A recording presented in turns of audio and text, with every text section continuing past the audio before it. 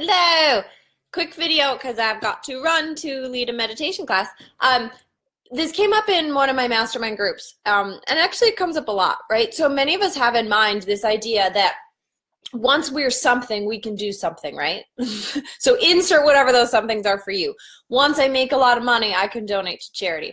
Once I'm successful, I can start this nonprofit. Once I'm more well-connected, then I can really use that influence to make change in the world. So we have this idea, like almost all of us. In fact, I've never really met anybody. That's not true. I've met a couple people who have no desire to create something better for the world. Not in a bad way, but because they view things a little bit differently. But almost everyone I talk to really wants to do something big. You know, and by big, it doesn't have to mean like worldwide. It could mean like, oh, I want to start a community program, or I want to help teach kids how to golf, you know, whatever it is. Of course, the phone call I've been waiting for all morning comes right now. So, you know, when we have this belief, this thought of like, I'll get there, and once I'm there, I'll be able to do all of this big stuff, we kind of miss the point. And many of us never get there, right? Or we keep hitting the same hurdles, and so we're devastated. Like, I made this promise. I made this promise that I was going to make this money so that I could serve better. I made this promise that I'd be gifting this much money to charity. What's wrong with me? I made this promise to myself that I would be at a certain level so that I could serve people better. You know, why am I failing? And so we have this idea in our heads that we want to do something great for other people and, you know, really make an impact. And then we fail to meet it in the way that we thought we had to get it. And then we're disappointed with ourselves. So now we've broken the promise. We're not there. We're not helping other people. And we feel like, oh my gosh, something's wrong with me. I'm just a total mess and I'm failing to live up to my potential and what I'm supposed to be in the world. And here's what I want to say, which is, what if you've just got it wrong? You know, what if the gift is not the money you're supposed to donate? What if the gift is not the community program you're supposed to set up? What if the gift is not the service you're supposed to offer, but exactly who you are right now? What if you are the gift? And by thinking that, oh, well, I have to get this hurdle first, I have to get this amount of money first, I have to get this level of influence first, I have to get this job title first, by thinking that it's the what that you provide that's the gift instead of the who, meaning you, what if you're just totally missing the point, right? And I think many of us get stuck and we keep going through the same stupid, frustrating problems because we're not able to move on. Like, if there's a God, let's put the word God in here, right? I don't believe God functions this way, but we'll use it as a good term. You can use universe, source, whatever you want. But if there is a God, and if that God, universe, source wants you to be anything and wants you to serve at the highest level, then serving isn't going to require that you reach a certain financial, you know, income statement. It's not going to require that you have a certain job title. It's going to require that you show up to your best possible ability right now. Right now. And so if you're waiting to do the things to serve, if you're waiting to serve because you think you want to serve through money, then you're probably getting the same crappy experience over and over and over again with money because you're missing the point. And you're going to keep getting stuck with money until you realize that serving is about you, not about what you give. And you can change this to a different context, but the money context is really big for people, right? And this is the one I hear it the most in. Well, I have to succeed so that I can provide and I can give back. No, you give back by who you are. You give back by stepping into your purpose. You give back by showing up fully in the extent that you can right now, right? That doesn't have to be financial. And it doesn't have to be through influence, and it doesn't have to be through network, and it doesn't have to be anything other than all the gifts you already have, because you are the gift. You're the gift to the world. You're the gift. You know, think about these amazing leaders that we look to in the world, religious and spiritual leaders, right? Let's look to Jesus. He was the gift, not the money he made, not the charity he started. It was his presence, his full and complete presence and willingness to do crazy, crazy shit, right? that even he probably walked into and was like, really, you think I can do what? Okay, here we go. Let me trust, right? Or somebody like the Buddha. It was the Buddha's presence. It was Siddhartha's presence, his willingness, his courage to show up and stretch himself to the farthest possible capacity. Mother Teresa, that woman funneled a ton of money to amazing charities. Awesome. But it was her presence. It was her choice to speak and to stand for what she believed in and to help people who needed help. Really, just to help people who needed help right then, right there. You know, that's what made her a gift. Plus all the money flowed. That's what I'm saying. Like, the money's going to flow. We don't have to worry about it. Right? Not in the way that we're worrying about it now, because we're worrying about it now as a way to stop ourselves from moving forward. So there's fear, there's resistance, there's I'm not sure that I'm really worthy and capable of being bigger, better, more expansive, more powerful, more impactful. But until we get over that hurdle, we're not going to get to the other stuff, right? So like if you really keep feeling stuck and you keep feeling like I have the hiccups, I'm sorry. You keep feeling like you're hitting the same thing over and over and over. It's because you're not learning the lesson. I don't believe that life is about lessons. I hate that concept that everything's here to trial us and teach us something, because that implies that there's an all-knowing, all-grading source, and I don't believe that. But I do believe that life is cyclical, and we experience the same types of patterns over and over. And, you know, life moves in these sort of the way that I view it is like we have these general laws. We have laws of gravity. We have laws of relativity. We have laws of how things interact with each other. We have cause and effect. We have that type of things. So I believe that we're in these cyclical patterns, but we get to really play with those cyclical patterns based on our belief. And so if there's a lesson, the lesson is you have more power than you think, right? So if you keep hitting the same issue, then you're not coming at it from a position of power. And the position of power is I am the gift. I have everything I ever need to give more. So what's stopping me from giving more? Lots of things. Fear. I don't know how. I'm not sure if it's okay. What if I'm, judged? What if I'm this?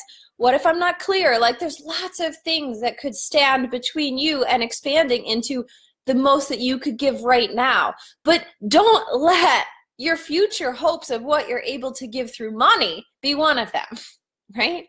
Because that is flat out missing the point. It's what you can give now. There are people in your life that you meet every day who you can help right now. And maybe you can help them in ways that you don't understand, right? Like maybe it's the thing that you say. This happened to a client of mine. Maybe it's just the thing that blurts out of your mouth in a conversation that you never intended to be in. Or you were just inspired to talk about an issue and it really helped somebody behind the scenes and you may never know.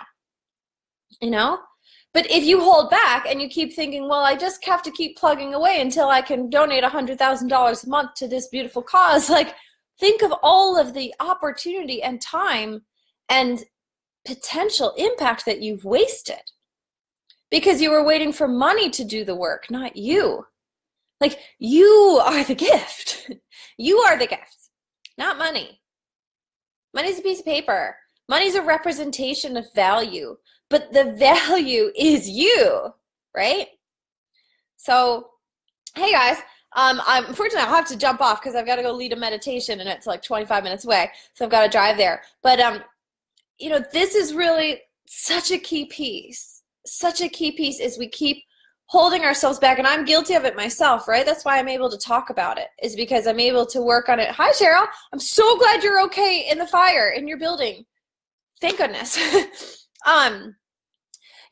I know what this is like because this is the journey that I've been on, right? Thinking like, oh, it'll come later, it'll come later, it'll come later. Like, well, when's it going to come? It's going to come the minute I decide that I'm the gift, that I've got everything I need. And to see this so perfectly reflected in a client of mine last week, it was like, all right, there it is. There it is. Because when we see other people do it, it drives us crazy. There are people in your life who you're like, you've got it going on. What are you so weirded out by? Just get out there and do more, right? But yet people hold themselves back.